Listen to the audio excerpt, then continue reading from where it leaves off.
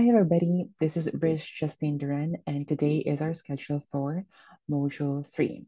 So Module 3 is specifically designed to emphasize the importance of personal hygiene and grooming in the hospitality and tourism industry by identifying essential habits to characterize professionalism in the workplace.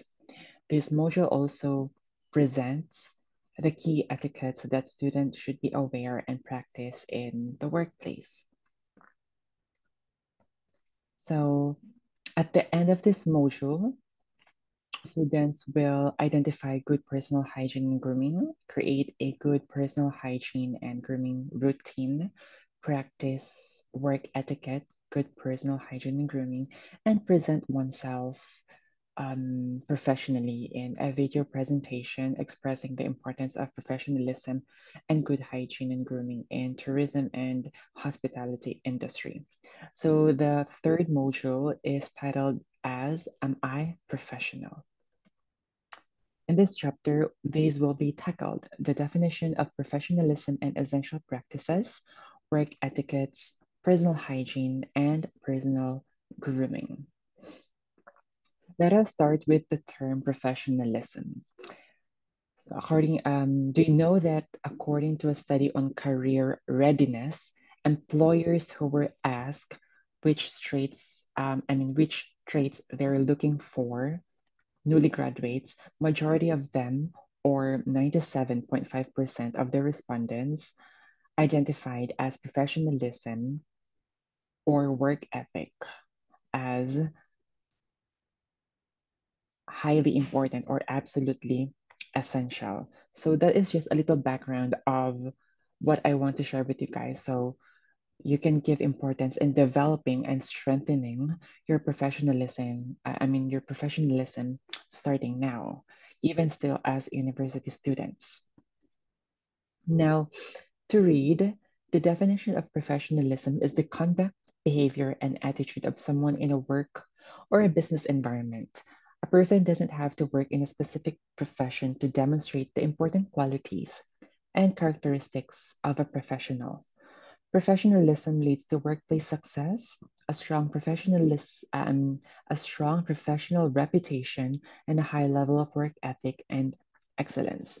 So yes, this is how professionalism is defined, but what's more important is how you're going to show professionalism, right? So that is the more practical question we have to ask about ourselves. So in practicing professionalism or having a good work ethic. These are some lists you can usually find. So in the 21st century setting, in the workplace, some traits listed on here are more needed or more important than the others. So first, you have to be competent in what you do. And by this, you will manifest being productive, managing your time efficiently, providing excellent work, and communicating clearly with your colleagues. Secondly, this is how you are perceived by professionals around you, especially in the workplace that you're assigned to, right? So, this is why developing a professional image is important, having integrity, and building positive relationships with your coworkers.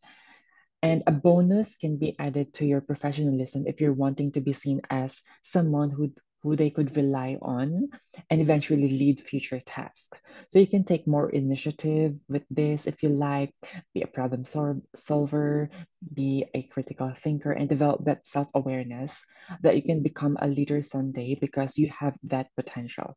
So I guess these things are highly important in demonstrating variety of professional qualities.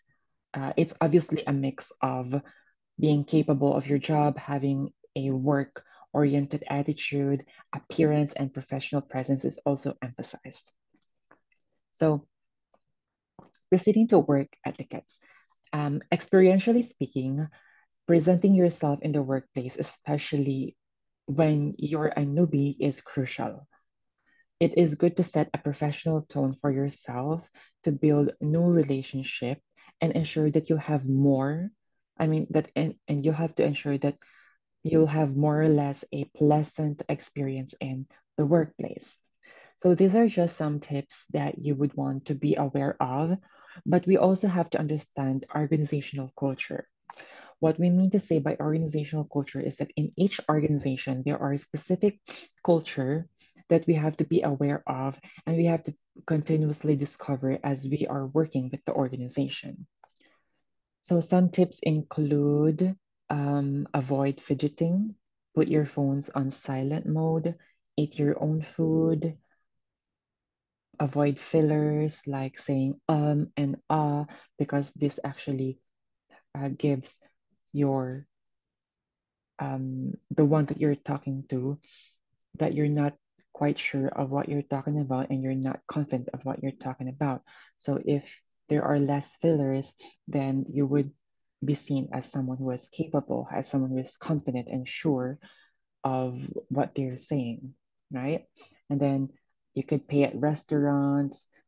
And this was actually if you're um, present in the newly conducted SIMREC last week. Um, we are very hospitable with everybody. We've extended our services not just professionally, but we had, of course, sponsored them dinners, 2 nights, right? That's the mayor's night and then the congresswoman's night. So that is something that you could impart of a culture. So you could be seen as more accommodating and and more hospitable. Of course, this includes as well respecting others' space and offering to take out of towners around at the end of um the research conference. We had um another activity that we have conducted with them, and we toured them around Sorsogon. So that is one way of being professional as well. Of course, you have to give a good firm handshake. And last but not the least is show up on time. And this is so simple, but we're all struggling to show up on time. Thus, the culture of Filipino time. But we're aware of this, but we have to really work on this one with our own culture. And then introduce yourself using your first name and last name. Don't stray out of topic. Focus on the topic that you're trying to um, relay and no others' titles. And this means that you shouldn't, it doesn't mean that you should always like address someone as doctor or like this title or that title, but just knowing the fact that that person has this title, finding out and discovering, researching about that person is already enough. So you have things to talk about when you entertain them or when you talk to them or when you engage with them and um, address them appropriately in formal occasions. So that's what we mean by no other titles. Excuse me. Of course, remain professional outside of work, dress appropriately, and respect workplace boundaries.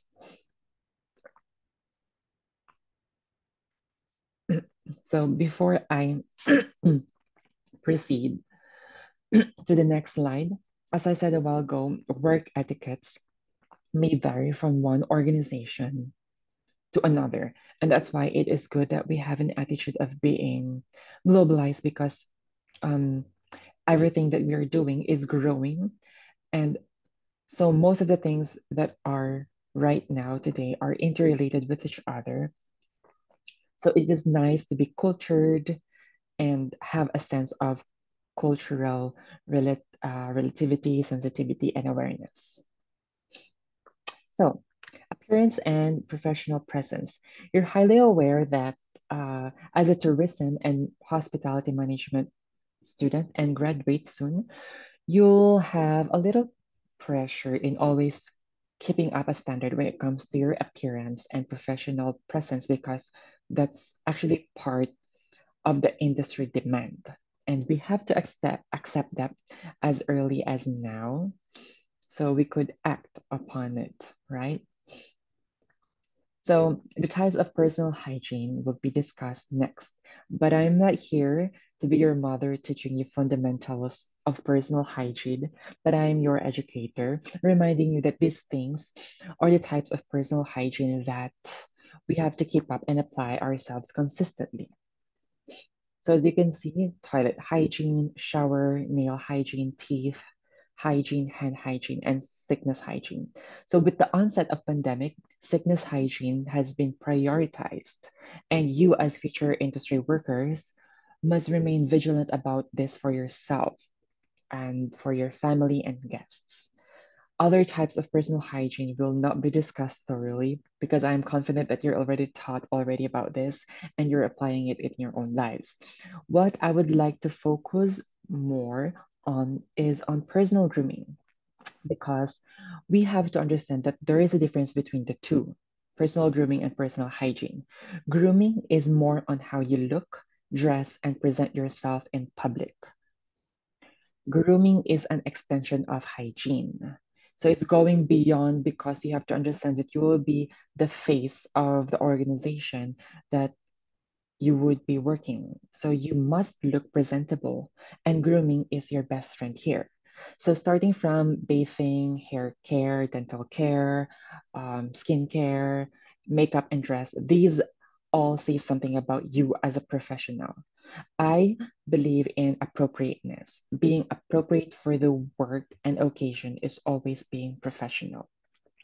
Example, I'm in the academe industry, but my nails are always clean, polished. I see to it that I wear university uniform and appropriately dressing for the occasion, light makeup, fixed hair, and many more. So this would impact your overall confidence as a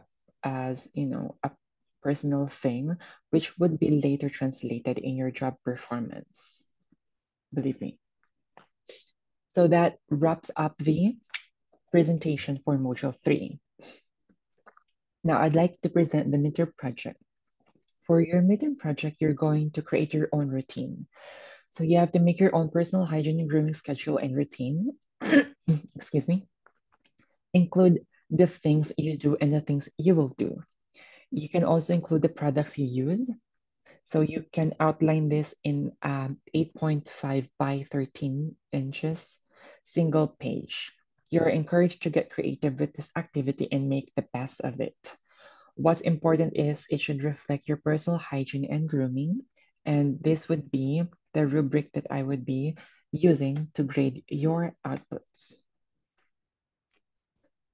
Now for the midterm examination. It will be a video presentation. You would be creating a 2-minute long video clip of how you practice your customized personal hygiene and grooming as reflected in activity 1. So it should be attuned in this video presentation. Make sure you practice what you had created in the schedule and routine. The video clip should comprise 2 parts. First part is showcasing how you start the routine until you look professional.